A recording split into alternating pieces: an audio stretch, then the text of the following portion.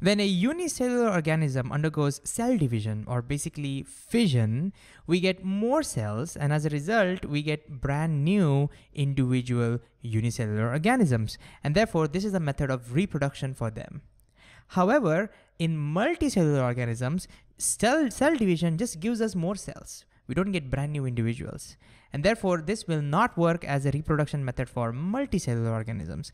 And therefore, in this video, we're gonna focus on the reproductive methods for multicellular organisms. Specifically, we're gonna focus on these three: budding, fragmentation, and spore formation.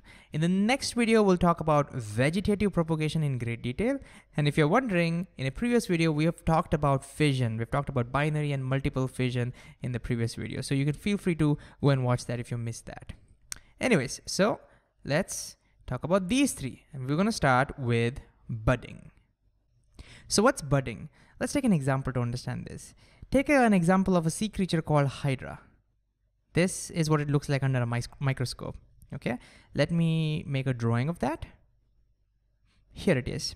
When this sea creature, Hydra, which is a multicellular organism, once it is mature, that is, it's ready for reproduction, what we will see is a tiny outgrowth from a particular part of its body. This outgrowth is what we call a bud, okay? This process is called budding. All right. As time passes by, we see that the bud starts growing into a tiny new baby Hydra. Again, here's a picture to show you that. Here's an actual picture under a microscope. You can see a new baby Hydra growing over here as a bud. Again, let me get rid of that. And then eventually this keeps on growing and growing. And once it becomes big enough, it gets detached from the parent body. And finally, we now have a brand new Hydra. So this is how budding happens. Now, an important thing to note is as this baby Hydra grows, we will see it's gonna look exactly the same as its father or its mother. No, because there are no fathers or mothers here, there's no gender over here, we're just gonna call it his parent. So the offspring is gonna look exactly like the parent. Why is that? Because this is an asexual reproduction. There is no DNA mixing like in sexual reproduction. Since the DNA is going to be exactly the same, we will see this will be identical to this.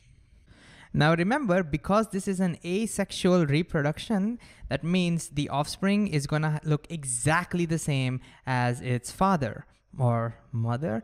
No, we're just gonna call it as parent because there is no gender over here. So in asexual reproduction, the offsprings look like clones of their parents. Remember that. Anyways, some unicellular organisms can also undergo budding. Let me show you that, but before that, let me just make this a little small.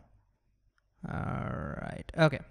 So if you take the example of yeast, then you see yeast also, when it matures and it's ready to reproduce, it grows a small bud, and then that bud separates out and you get a new individual.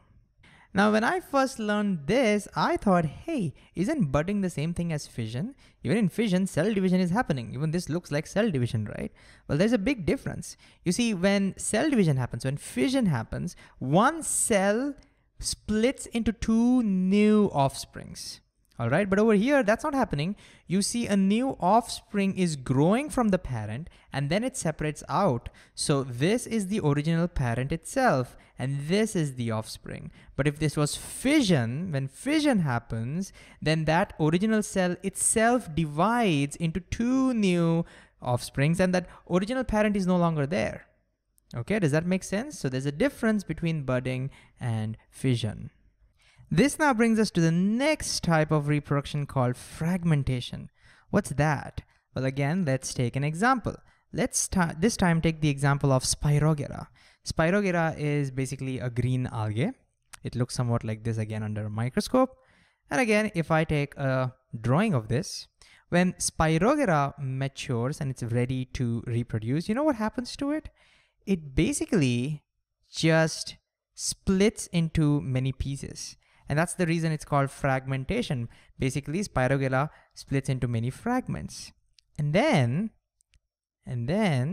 each of this fragment starts growing the rest of its body. And that is the cool thing about Spirogera. It starts growing the rest of its body. And as a result, we now see in this example, 3 new Spirogeras. Well, I think that's the plural for that. Okay, anyways, you have 3 new offsprings, 3 new individuals from one. That's the idea behind fragmentation. And by the way, this process of regrowing your entire body or regrowing parts of the body, this process is often called regeneration because you're regenerating parts of your body. And so in this type of reproduction, when the organism matures, they just fragment themselves into tiny pieces, and then each piece regenerates to grow its entire body. So are there any other wonderful creatures that can do the same thing? The answer is yes. Let me give you some more examples. Let me make space for them. Okay, another famous example which can do this is planaria. It's a type of flatworm. Again, when planaria matures, it just sheds off its tail, this part, and then the 2 halves grow, regenerate the rest of their body, and then now you have 2 planaria. Another famous example is starfish. Even that can undergo this kind of asexual reproduction. Again, when it matures, it'll just get rid of one of its arms, and then this original starfish will regrow the arm, and that arm will start regrowing the entire starfish. And that's how we now have a new offspring. Now, another cool thing about this is even if the organisms didn't fragment all by themselves, but if some external forces chop them into pieces. Let's say, for example, we humans go and chop them into tiny, tiny pieces.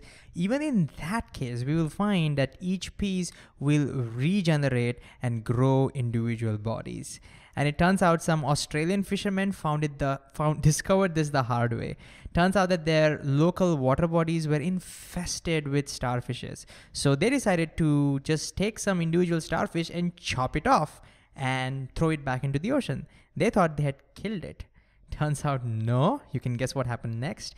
Each of those pieces started regrowing, regenerating, and the population of the starfish exploded. So even if you chop them into tiny pieces, they can still regenerate.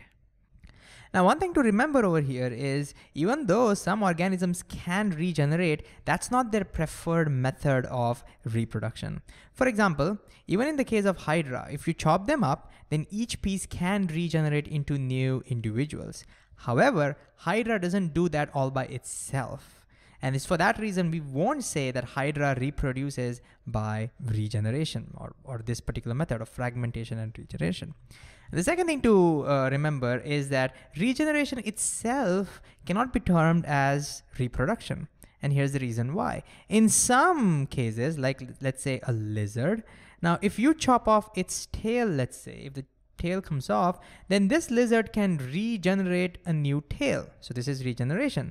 But this tail cannot regenerate the entire body. So in this case, regeneration is happening, but this is not reproduction. We're not getting new individual over here. So in general, we will not say regeneration is the same thing as reproduction. We will say if animals or organisms prefer to fragment themselves or all by themselves when they mature, and then if each one can regenerate into new individual beings, only then we will say it's reproduction. Lastly, this brings us to spore formation. The famous example for this is a fungus called bread mold. Again, we're looking at it under the microscope over here. And you might know about this. If you take a piece of bread and you just leave it outside, and if it's moist, you see a lot of fungus growing on that. Well, that's basically this bread mold. Again, let me make a drawing of this. So here's what a bread mold would look like if you zoom in and look under a microscope. And the technical name for this is called the rhizopus. It's a little weird name, and the way I like to remember this is I see this rising part over here, and I think of this as the pus part, even though it's not. So rhizopus helps me remember what the technical name is. Okay, but let me just tell you what's the actual name of these things. This rising part is called the hyphae. Okay, you may have to remember this for your exams. This is called the hyphae. And this top part, this hyphae, by the way, is not the reproductive part, okay? The top part, this blob-like structure that you can see over here, That part is the reproductive part, and it's called sporangia. Sporangia. These are the only two names, labels that you need to remember over here. And sporangia, as you can see, these dotted things contain, these dotted things are called spores. Okay, spores are kind of like seeds that they have the ability to grow into new rhizopus, new bread mold, but they're not seeds. We call them as spores. They have very thick walls to protect them.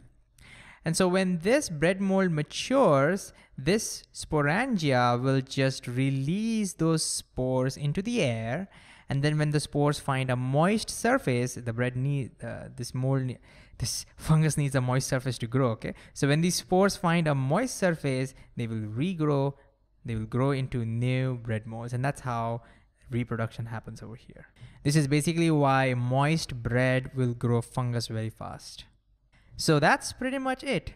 So to quickly summarize, in budding, what happens? Well, we have an outgrowth, which is called a bud. That bud starts growing into a new individual, and eventually, when it's big enough, it splits from its parent, and we have now a new offspring. In fragmentation, the organisms just fragment themselves, and then each fragment grows into a new part, and this process is called regeneration. And even if they get chopped up externally, artificially, by some environmental means, even those fragments can still regrow. But remember, not all regeneration is the same thing as reproduction, as we saw in the example of the lizard. And finally, in spore formation, the famous example of bread mold, what happens is when this thing matures, lots of spores are released into the air, and when the spores get a moist surface, each of them can start growing into a new bread mold.